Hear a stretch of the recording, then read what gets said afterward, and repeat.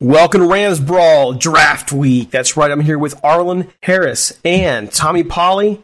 This is Derek Ciapala, and we are here to go all out on the 2020 draft of the Los Angeles Rams. Start with Arlen. How you doing, man? I'm doing good. Since last time, coming off of spring break, so right back into school and ready to get ready for this draft these next couple of days. And have things changed with the president and his committee coming out with this whole plan for May 1st, phase 1, phase 2? Are things changing in Missouri at all? Not on the education front. I know we meet every Friday as a staff, as a faculty, and, we're still not going to go back into the school. Our finals are going to be, progress as planned since we're a private school, so we're not going to follow the public ruling. So for us, nothing really changes. I'm just hoping they release us so that first week of June we can get ready to practice some football and get around our squad. Fair enough. Tommy, how are you doing? Nothing, just getting ready for the draft, just watching it real closely, and that's it. And just getting ready for talk about the Rams and get ready for the show. That's about it. So, getting ready for this draft, I'm just curious, just kind of like for your opening statement here. When we first got together for this podcast, and like Arlen, you made it clear that since you are coaching up running backs and getting them ready for college, you follow more of the college game now. But that has its advantages. Coming draft time, you know exactly what these guys are doing, what they've been through, what they're looking for. How have you prepared to see how the NFL pans out this week for the draft, or in the Rams? How have you prepared for it? Preparation as far as, seeing where these guys are ending up. Yeah, like as you're scouting things out, thinking about who's a good fit for the Rams and who's a good fit for other NFL teams and so on and so forth. It's you have your own expectations, and then watching some of the other experts or guys that's been close to the game, both coaching or the analysts, and seeing some of their feedback, and through the off-season process, the way guys can leapfrog each other and seeing the fits and all that stuff. It's keeping me close to the game. It's allowing me to watch a little bit more film of these guys, and seeing the emphasis on, like you said, the backs, where they fit right now. They're looking at, is there going to be even a back taken in the first round, and why that is, and then also the difference in backs. I always say I don't like to throw all the backs. I feel like there's an all-purpose back. I feel like there's different backs, and depending on what conference they come out of, you can kind of gauge what their production might be their first couple of years and what they're familiar with and comfortable with. So I think their running backs is deep. I think it's not really a drop-off after maybe 6 or 7. So it's going to be interesting and exciting to see where these guys end up. Tommy, you are coaching too. You've been close to the game for a long time. It's one of those things where now you're getting back into the analyst side. How have you prepared to cover this draft for the Rams? I'm closely looking at the Rams more, where probably years past I'd have been looking at the general of the draft, maybe guys I know who I work with. So now I'm just looking at basically what the Rams need is having me dig deeper in what the Rams roster look like, instead of just watching as a fan from afar and things like that. It's making me analyze the Rams a little bit more and what they need, what they don't need, things like that. And like Arlen said, I've been looking at some of the linebackers that's in the draft, some of the edge rushers, just some of the players in the draft more deeply. I probably wouldn't have did that in years past. I'd have probably just remember them from games I've seen and things like that, or watch a clip here or there.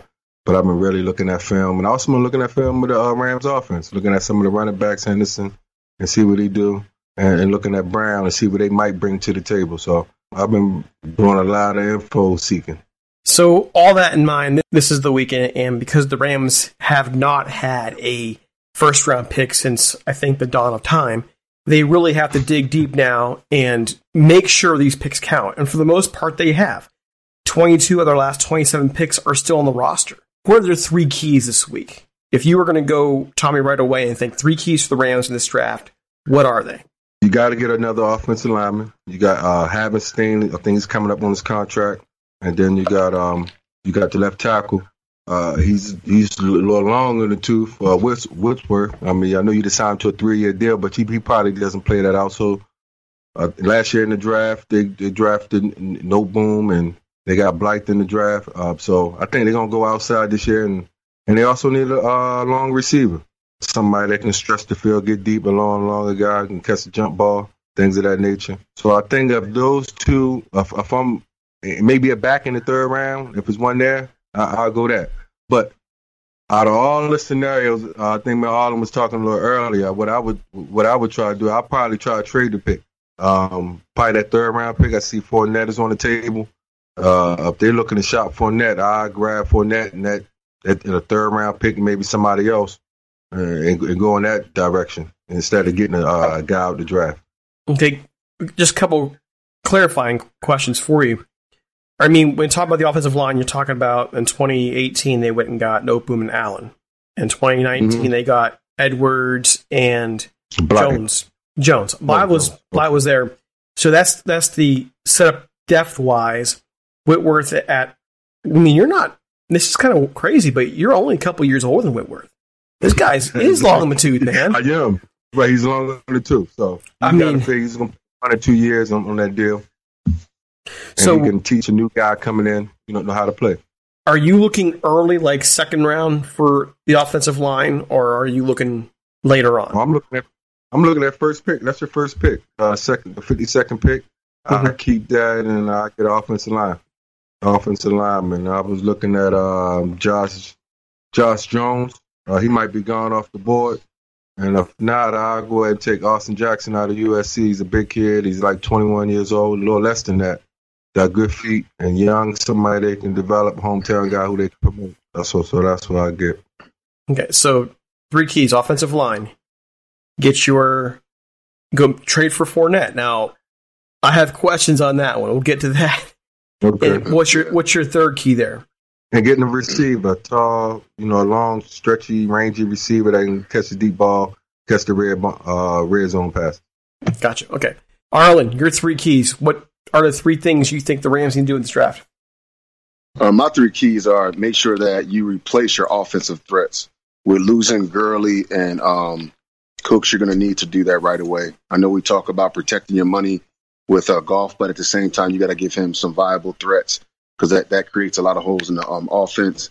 And then also think that you need to protect the middle of the field on defense and getting a linebacker or somebody that can pop out and protect from hash to hash because you have a good defensive front. But I think, looking at some of the mock drafts, they actually have a lot of people having taken Jordan Brooks, a linebacker with the first pick. And, with some of the things during the offseason, I know they let go a couple of guys and their lead tackler's gone. So, again, I think the main thing is, replacing your offensive threats, protect your quarterback, and then getting somebody that's going to protect the middle of the field on defense. When having conversations with former players, so you, Arlen, and Tommy, compare it to, say, the experts. There does seem to be a difference. You guys see a need for wide receiver where others aren't seeing that need. You talked about running back, and that's one that needs to be addressed somewhere, but not necessarily where you guys have been talking about it. What do you see as former players that the average Joe doesn't see? Well, some of the picks, like I like Brooks. I like Jordan Brooks. He's a solid player, but he's a blitzing guy. He can't read the box too good. So his diagnosing and him having to get everybody lined up and check and do it, I don't know. That might be a little limited. So that second round might be a little bit too early for him. But what, like I said, what I'm saying, on the Rams part, you can say they don't need a receiver. Why? Because they got 2,000-yard receivers. But to me, they don't have nobody. They don't scare anybody.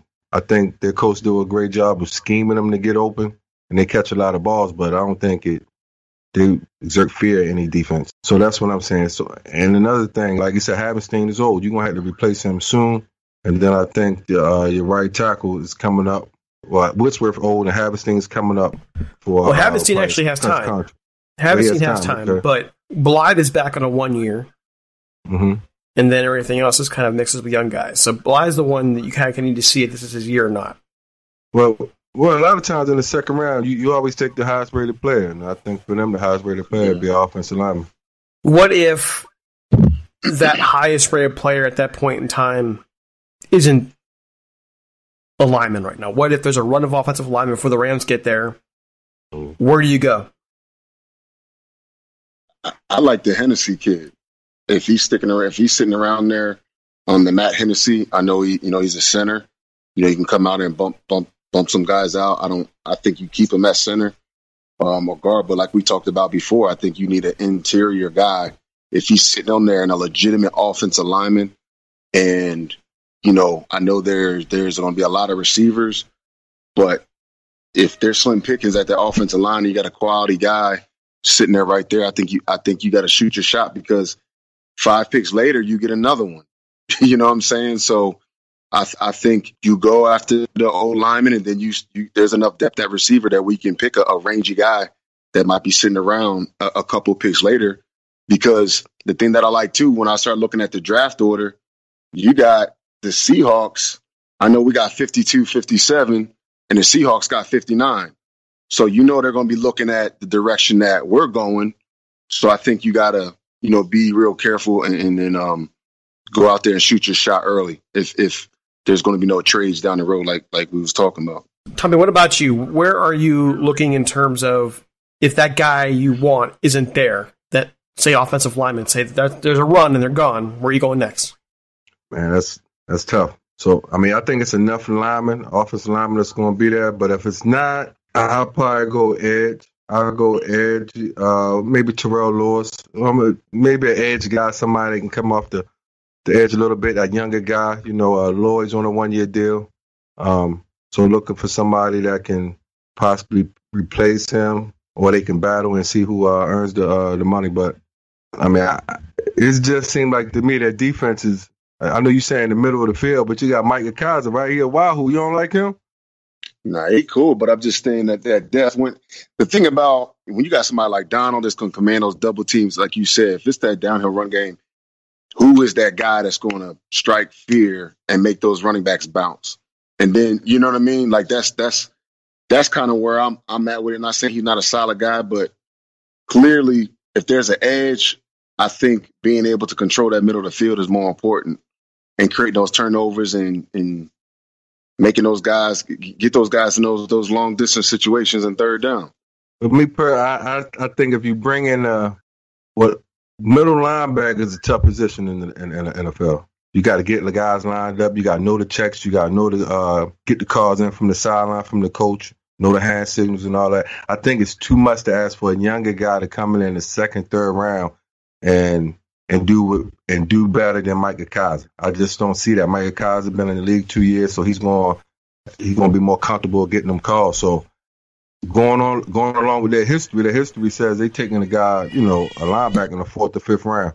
So in that case, I think you give those guys a shot. They're young. Him and Young. They're young. Well, his name is Young, but his name is Kenny Young. And then Micah Kaiser, I think you give those guys a shot. You get a guy late in the 4th and 5th round and let them all battle it out. If you take a guy in the 2nd round and you tell him Micah Kaiser, you don't believe him. Yeah, and you're right with that Jordan Brooks guy, because I know they were saying that was his weakness, is not being able to make those calls. He's comfortable in the box. So if you're going to look at an outside rangier guy, it's another UVA guy, that's Snowden, that Charles Snowden, who's real tall. You know what I mean? You can move around the field a little bit. You can stand him up, edge rusher, but being that outside linebacker, or I know they talked about that Malik Harrison from Ohio State, he's bounced around a little bit, and because of what's his name, Shane, the number that everyone's assuming is going to go to Washington. He was beating him to the punch half the time, but he was around the ball, so I think he's a sleeper. He tested good. He's 6'2", 250. He ran a 4.6. He played good football in the Big Ten. He's going to be that downhill thumper. I think he fits in good in later rounds, in a 4th round pick. Maybe you reach in the 3rd round and maybe grab him, but I think he's a solid 4th rounder. And he fits in the same mold as Kenny Young and Micah Kaiser, that 6'2", 240, 45-pound guy that's in a 4.6 range, 4.5. So I think all those guys would be great, and he can come in and battle it out with those guys. Now, you mentioned Micah Kaiser. Yeah, I just have to wonder, because he barely played his first year. He missed all of last season. So you sound like you're counting on him a lot. he's a third-year guy, but he's been out so much. How are you so confident that he can step in and be ready next year? I'm not saying he's going to be ready, but he plays special teams. He's a wahoo. So he got to be smart, right? They still got him around. I mean, they could have let him go. They was expecting big things from him last year until he hurt his pec. He put up big numbers in college, right? And he's a down-here thumper. So, I mean, he fits all the attributes. At least you got to give him a shot to see what happened to him. The guy Reeder they put in there last year, I don't think he was a good fit. It was a little, the talent or the level was a little bit above his head. Got to give Micah Kaiser. And I'm a little biased because he is from Baltimore a little bit. There you go. Now, at least you admit it. Yeah, it is. But hey, you got to give him a shot. He made a lot of plays in college, right? Right, Coach? Yeah. No, he's definitely a player, but you know how it goes. Clearly, if and it's just the mock drafts, because I kept seeing them trying to take a linebacker with that pick, and it was more of an inside guy. But depth never hurt nobody, and to push Micah Cox, because who's going to push him? You know what I mean? But I see what you're saying. To kind of maybe if you're going to waste a pick that early, and the writing is kind of on the wall, because you're not going to use one of your second picks, or even third round for that guy to be on the sideline. Yeah, he coming in to start. I mean, he got to play. I mean, it took me 5 games to get Mark Fields out of there. So, I mean, they do that. If you're an early pick, they're going to give you a shot. 4th and 5th round, now he got to work, and they can battle it out, and he won't feel, they going to come in and get my spot. If you get a guy in the 4th or 5th round, now everybody feel like they're on an equal plane, and we can battle this thing out. But I still like Micah Kaiser to win anybody. I don't care who you bring in there, 2nd, 3rd. Like, you're not going to underestimate what that veteran does for the team, that voice that somebody had heard before. Even though he might not have played in a lot of games, he still has done it at some point, either in preseason or a couple games that he has played in. For the record, though, Malik Harrison is a 3rd-round draft prospect, according to NFL.com. Their profile fits to probably be a starter within his first couple years. That's what the report says on him. It sounds about right from what I've seen him play in the Big Ten. Exactly. So, I mean, a little stiff. He'll be all right. So, Big Ten linebacker. Hey, I'm a Buckeye. What can I say? So, big slow 10. Not anymore. Come on now. You guys have been seeing some Buckeye games last few years. Big slow 10. Maybe the rest of the conference, not this conference. So come on now. I mean, not this team. Come on. Ohio State. They got some fast guys. I mean, they always did. I don't want to rethink that playoff game, but man, they definitely gave Clemson some problems. So I'm looking ahead here to the draft, but I also want to look back and talk to you both about your experiences in the draft process. And you have different ones, obviously. You both have been there and done that. You've worn the T-shirt in the NFL, but you took different roads.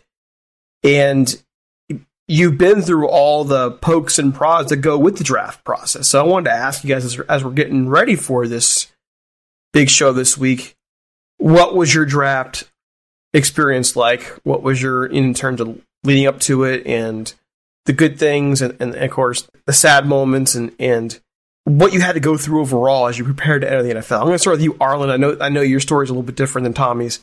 What was it like for you? Yeah, mine was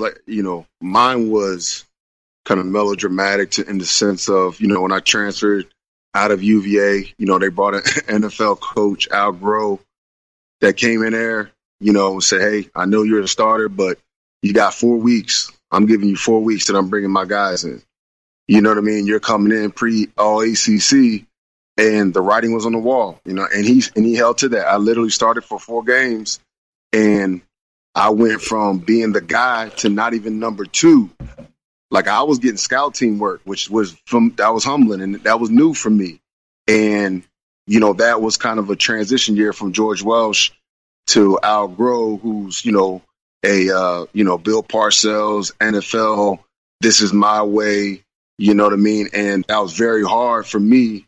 So when I transitioned out, transferred to Hofstra University, I knew they were going to be in contention, and it was a step down D1AA and be able to play against Montana. And I was literally working out with Jets guys. you know what I mean, and being able to, you know, to try to get my feet wet with aspirations to play at the next level and possibly get drafted still. But again, without getting into it, you know, there was conflictions there where they went out of a way. I missed my whole year.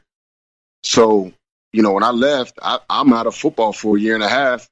And, you know, only by the grace of God, I don't know how, but I was invited to a Senior Bowl that was called the Paradise Bowl at the time. Tony Romo was my quarterback. I don't know if you guys remember Cadillac from, not Cadillac. I'm sorry. I forget the running back from Nebraska. Just slipped my mind. But, I mean, there was big name guys in that. It wasn't the Senior Bowl. It wasn't they didn't have the NFLPA Bowl at that time, but it was still a Senior Bowl. And that was my only game of the year. End up winning MVP of that game. You know, Tony Romo threw me the winning touch, you know. So that kind of put me back on the map in a sense. I wasn't invited to the combine, obviously, but I tore up our pro day. And then literally we used the Jets facilities. So when the Jets came in and gave me a private workout, then, you know, the Texans and some other people started. It was kind of like a gym. It's funny. Shout out to Bucky, who still does analysis. He did an article on me, and I ran sub 4.4s. And I mean, I'm a weight room guy. Like, I killed the pro day, and there was whispers of possibly getting drafted 6th, 7th round. And Wilbur Montgomery came out to the house and worked me out. He followed me. So to fast forward to draft day, I was just more so like, you know what? I'm a be a priority free agent. And even before that, it was whispers of TP. What's the draft before the draft? You know how there's a draft before the draft. It's like a small one. Are you talking about the supplemental draft that takes place afterwards? Yeah. Oh, the supplemental. Oh, okay. Yeah. Like, so, that used to take during that time. It was before the draft, so they only take, and it's only open up to, because, you know, at that time there's still NFL Europe. So there's whispers of that, man. So I was kind of like, look, I just want my shot. And, you know, the Eagles, the Redskins was talking to me about possibly bringing me in. So fast forward to combine, draft day for me, I sat, watched it, and believe it or not, my phone rang as early as the 5th round. You know what I mean? The Eagles, and, you know, I knew Westbrook. I trained with Brian Westbrook, you know, Villanova guy. And, you know, he was talking to me like, yo, man, you'll be a good fit, similar build. You know, he was kind of on a transition. So, you know, I was like, man, I might be staying home. But that phone never rung again. Then, you know, 2 other teams called, said the same thing. Hey, you know, we got 2 picks in the 6th round. If you're going to be our 2nd pick, stay by the phone. Phone never rang. Then the Rams called me, and that year they actually had 3 7th round picks. And they took 2 tight ends and a kicker. And I say, yo, man, this is – I get it. I didn't play, but no offense, but a kicker, like, you can't scoop me up on the last pick. So, you know, and then once the draft's over, so people understand, now when you're a priority free agent, people still come in offers. Now you're kind of in a driver's seat where some people say it's almost better in that time, maybe 5th, 6th, 7th round, where you can actually select your own team. And people thought I was crazy coming to St. Louis with Marshall here, but no offense, I looked, I saw they had Lamar Gordon and all that, and I'm like, after 2-8, like, that's 2-8's the guy. You know what I mean? I feel like I can come in here. They had Leon Washington, who we had the same agent. And Leon Washington, he was what he was. I think he got a nice little sign-up bonus.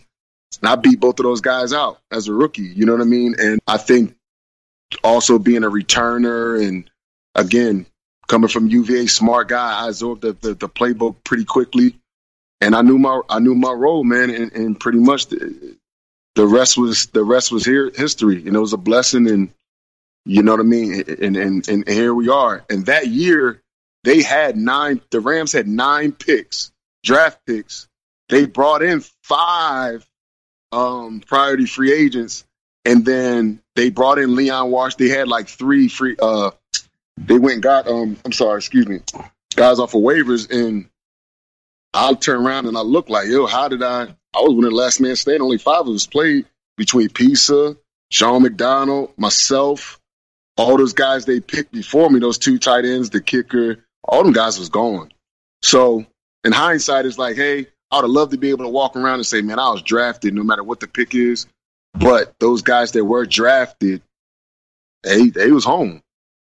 So it all worked out at the end, man. So that's kind of my draft situation, how it went down, and it's unique, I guess, in its own little way. Tommy, with your draft, second rounder on the greatest show on turf teams, what was your experience like? It was all conventional, basically. I went to Florida State. That's why I went to Florida State, to put myself in position to be a high draft pick. I knew if I put it down on the field, played enough big games, I would be in that position. So every year what I would do, when the pros came for pro day, I always was out there watching the guys run and prepare. So when it was my time, everything and also talking to those guys who got drafted before me. Sam Cowell. The list goes on.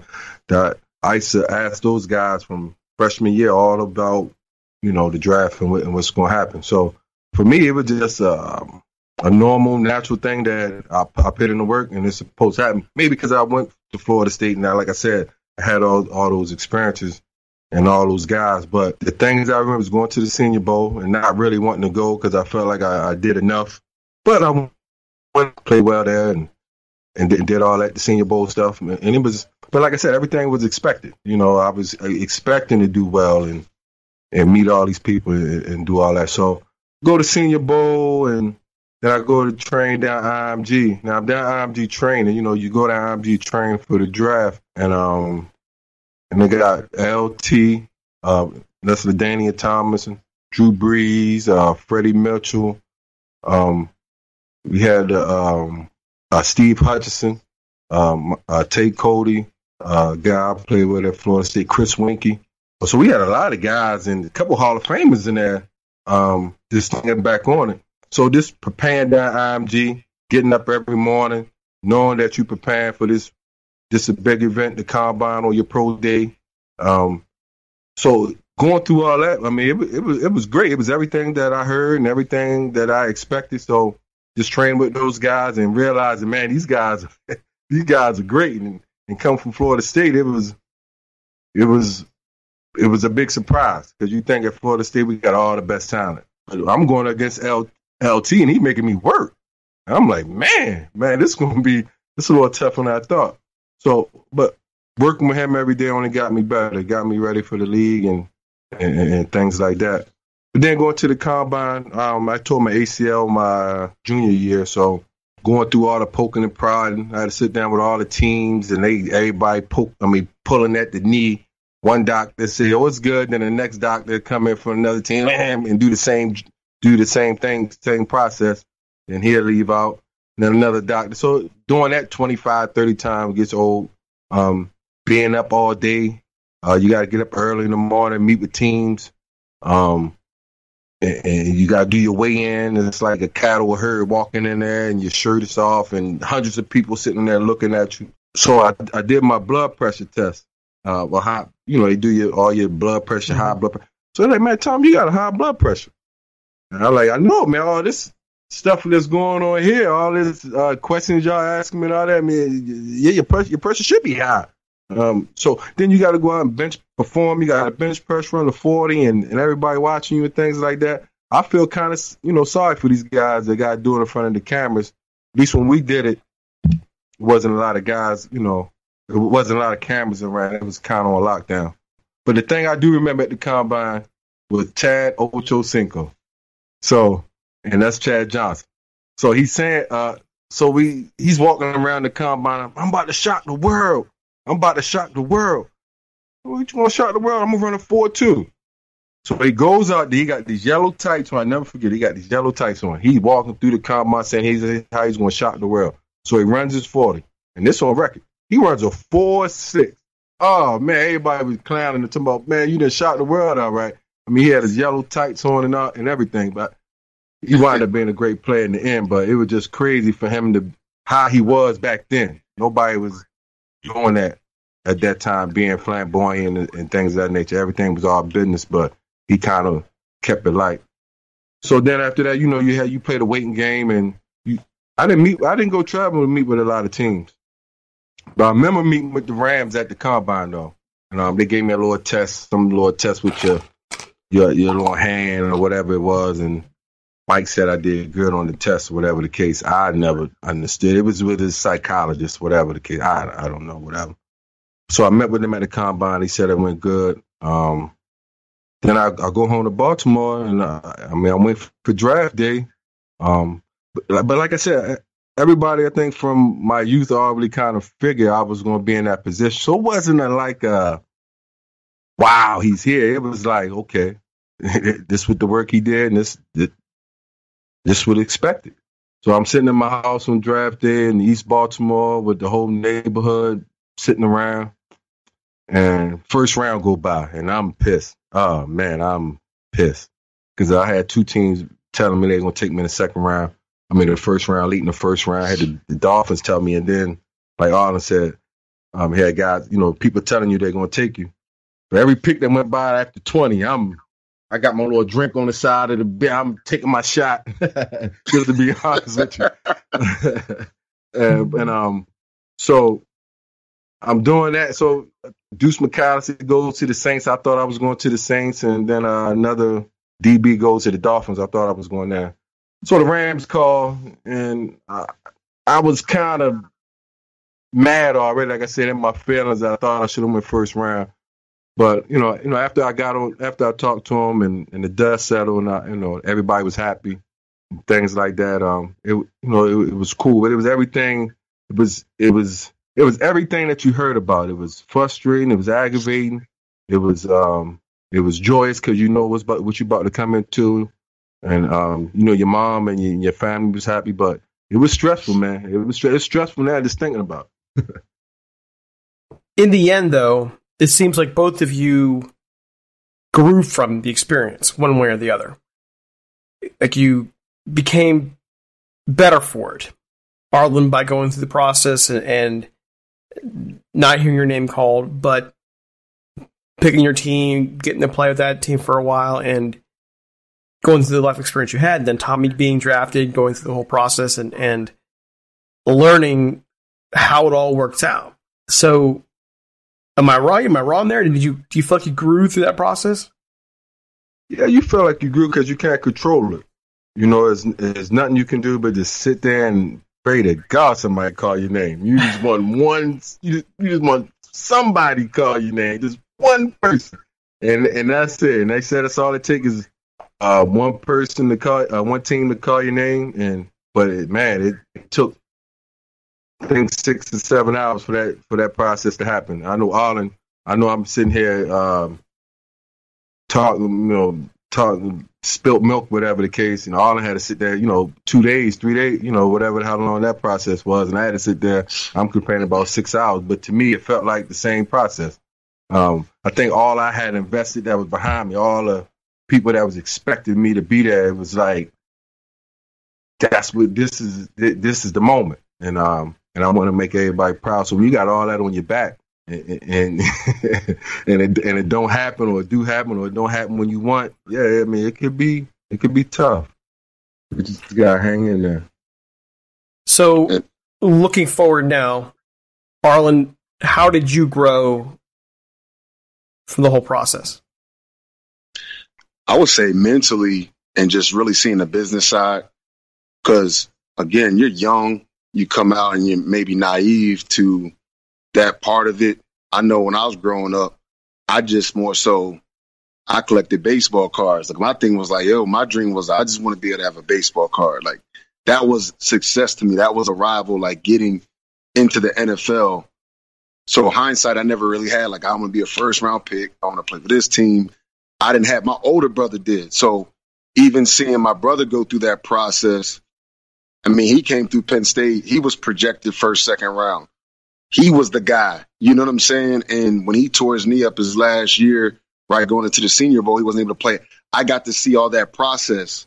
And so when it was my turn, I felt like when I didn't have that opportunity, like Tommy said, you got family members. It was kind of like, man, I let them down, or it wasn't really expected for me to be in that position because my brother was already doing it. You know what I mean? Like, he was getting hot, like he was the guy. So in hindsight, for it still to work out and me come through the back window per se, it's just humbling. And this is what I share to the youth, to the kids. Like, I always tell them, I say, yo, man, what's for you is for you. Like right now through the recruiting process, some of these guys looking at college, you can't dictate what some of these offers somebody else is getting. And you're like, man, he's trash, or why I'm being slept on and all that stuff. You got to be ready. And I feel like the reason why March, in essence, I was kind of like his guy to where I felt like he knew what he was going to get out of me. When they called me, run out there and punt, I did my job. He knew he could move me around, whether I was returning a kick or I remember one time he threw me on the front line. He moved me, threw somebody back there and be like, man, put Arlen up front. He'll block it. I'm like, whoa, man, that's two different worlds. Like I went from returning the ball to me, one of the hardest things to do on a football field. I got to run on the front line. So I wear that. I'm not one of those guys that, again, everybody wants to be the guy now because like I said, my third, fourth year, I started getting to the point where I'm like, I don't want to be, you start sliding back in the line. Like, I don't want to be just known as a teamer. So I feel like when you say as far as growing, I think the mental aspect and being able to talk to the younger guys and then be even a better coach because everyone thinks, we might be Neanderthals running around and just colliding into each other. It's still a mental game. You still got to understand the preparation, the passion, and each level from high school, college, and pros, they got to know there's money behind this. And the sooner you understand that, what have you done for me lately, and maybe the business aspect, I think the further you can go through that transition into real life. Because you've heard the stories, a lot of not just football, but professional players, when they transition, they really struggle with that. So I felt like, man, I've seen the highs and lows at every level.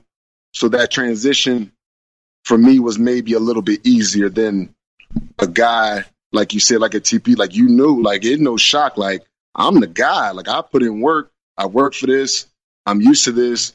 And and then maybe that transition is like, okay, how do we go from here? So that's a long way for me to say, I think how I grew as a person from the experience, and nobody can take that from me. I can say I'm vested. I got a home. Matter of fact, I don't know if you remember Eric Flowers, TP, when he was at Ram, sure. Like, you're talking about a first round pick and you don't make the team.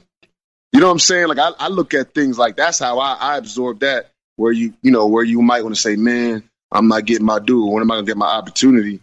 Sometimes I'm like, I'd rather maybe crawl through this mud in the beginning than be the guy, and then I'm home. You know what I mean? I could imagine being a first round pick and not make the team. I like that's how that's like, I don't know. And I remember I was close with your boy from Penn State when they picked up Jimmy. Like Jimmy Kennedy. Yeah, Jimmy, when he came here, man, he a Penn State dude, East Coast cat. He came in, he was our first round pick. And Mike, like he didn't have an easy time. They weren't really on him like that. But because he's a first round pick, he gonna get a multiple. First, you got to save face. He gonna get a lot of opportunities. But I just learned from that. Like, okay, just because you might have got that nod early, it don't mean that that's going to be there forever. All right, so a little bit of fun here to end this episode. Okay, we've been seeing this. I'm totally shifting gears here, by the way. We've been seeing all these new uniforms coming out this last week. The Patriots came out today. We've seen the new Buccaneers uniforms. I don't know if you guys have seen those, right? The new Rams uniform we're waiting on and expecting it to be horrid. And then that's just how it's been. The Browns released theirs, going back to pretty much what it used to be.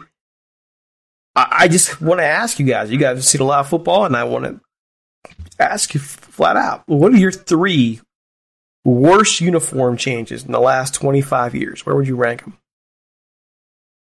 Man, I'm gonna go with the Bucks in the '80s. That was kind of terrible with the poppet on the side, the like cream color one. You know what I'm talking about? Oh, you don't like the orange creamsicle? Nah, I don't know about that. I don't like those. I'm gonna also go with the Steelers throwbacks. I never liked those. Ooh, yeah. Those, do you know which ones? I know what you're talking about. They look like in jail, look like the bars on there. Yeah, man, they are terrible. And what's another one? Let me see. I'm gonna go. I'm gonna go with New England Patriots in the '80s when they had like the Patriot guy on the front when they lost in the Super Bowl to Really? You didn't like that one? No, I don't like that. But then all of the University of Maryland Terps uniforms are terrible. So that's just one of the script. All of them. I mean, every last one of them. But that's my three. Wow. I mean, the Patriots one is actually, they wear that now sometimes as a throwback, and I kind of like it. It's a little bit, and there is demand now for the orange creamsicles to come back. So here you say that one, and I find that interesting. Arlen, your three worst uniform changes in the last 25 years. I'm gonna go with first. I'm a Philly boy. When they go with the like baby blue, yellow throwbacks. Remember when Donovan McNabb put the do you guys remember those? When they it's like, huh? They don't form like one time. They look like the Denver Nuggets. Yeah. Uniform. Yeah, when they came out with that, I'm like, man, Philly, you got to think green. So when that whole color changed to me, and then they had almost like it looked like Delaware, because you're running like them Delaware helmets. And the blue hens. I wasn't that always stuck to me when I first saw it. I wasn't a fan of those, and then I think the Bears when they have that what's that, like that circle? I don't know what year that the big old circle in the chest with the the numbers, just the white numbers. You like it? I like the circle. I like the circle. No, I'm not. Those to me, they're like they just found that in like a Cracker Jack box or something like that. I'm not a fan. And then again, you'll notice, and it's another baby blue. I'm just not a fan of wearing baby blue for some reason, like with football. But those the Oilers where they have when they almost had the little Oiler thing on the. Yeah, I mean, they known for that, with the white helmets. I'm just never was a fan of when they put that much, like red, baby, blue, and white. Don't really. Give some Jordans though. You can nice Jordans with them though. Yeah, Jordans or the SMU back in the Pony Express. But those for me were the three that really stuck out to me. I wasn't really a fan of. So. Guys, I got to throw mine in here too, and one's cheating a little bit because I asked for 25 years, and I'm going back to that 1994 season, the 75th anniversary, when the Cowboys wore that one with the star on the shoulder. I hated that freaking jersey. I hated it. I Cowboys anyway. I don't like. Yeah, I don't like Cowboys anyway, but I hated that jersey. And this is nothing against St. Louis, but I hate when the Rams change those colors to the royal blue and the gold. I mean, I always do the Rams as the royal blue and the yellow that they're going back to now. They call it soul, whatever. But I know the golden and the navy blue look probably more fashionable compared to not many people out there wearing yellow and royal blue out in public and wanting to, but it didn't look right to me. And then the Browns one. When the Browns changed this over to this last one, it looked ridiculous. With the Browns number on the front of it and the weird brown with it. The Browns just look clean with the Browns uniforms. I mean, they went back to that, right? They did. Yeah, I had to throw a fourth one in because it's like a tie for third. Those last versions of the Bucs uniforms were horrid too. I don't like them either.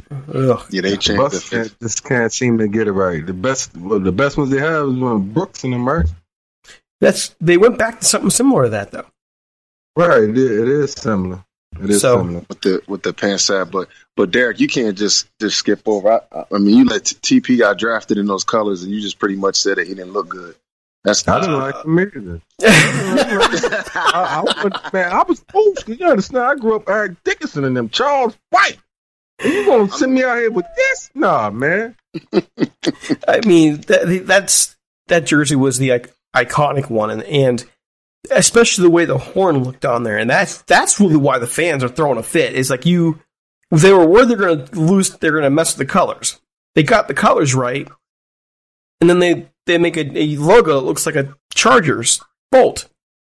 And that helmet, that horn is iconic. So that's why I keep saying the expectation is they're going to suck. I hope I'm wrong, by the way. But I don't know if you guys saw the prototype, that one that was quote unquote leaked last week. I don't know if you guys saw it. Their best bet, man, is to go almost with that. It's gonna end up looking like a color rush uniform, kind of how like they said the Patriots copied off of their color rush. Because I mean, these so-called new uniforms, I haven't seen from the Falcons they all look Browns. They look decent, but I'm with you. If they mess with those horns, man, that's gonna be a problem. The helmet that was leaked, and the one I want to stress, the leak, and it was right the first time. Who knows if it was right the second time? The horn breaks off like the logo does on the. Oh man! And I know it seems so minor, like it's just but it doesn't curl around, and breaks through. That people are gonna freak, man. Yeah, I agree. That's. I know it's the XFL. There's a helmet. Look, I should have. Again, we can't. We're on a microphone. We can't show, but it's a Canadian team. Not the Barn, the Stormtrooper, but it's something similar to that. And I was like, man, I just don't think it's going to look professional, man. It's going to look too like artsy. You know what I mean? If they mess with those horns on that helmet. Well, let me ask you guys this question, since we're talking uniform changes here.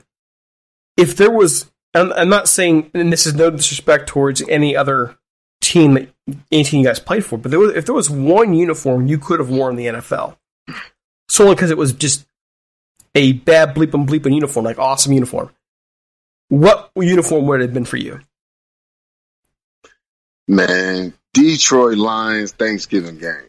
I kept mine. That black, I know that I'm telling you what, that I didn't know that you in Jersey, you think, man, you in the NFL, but it was a difference. The quality jersey that the Detroit Lions, when I played over there, all the colors, but man, if I could wear that black that Thanksgiving, I mean, we was riled up about that, and that's the only time they go in that black. That was legit. That was my favorite uniform, I think. So if I'm asking you to pick any jersey, you pick one that you wish for a team you play for. Well, I thought that's the question. So you're talking about any in general? Any in general. So if you could have worn any jersey, any uniform in your career, what would it have been? I'm gonna let TP go because it's any of them, 32 of them. They can give me to me again. I really didn't.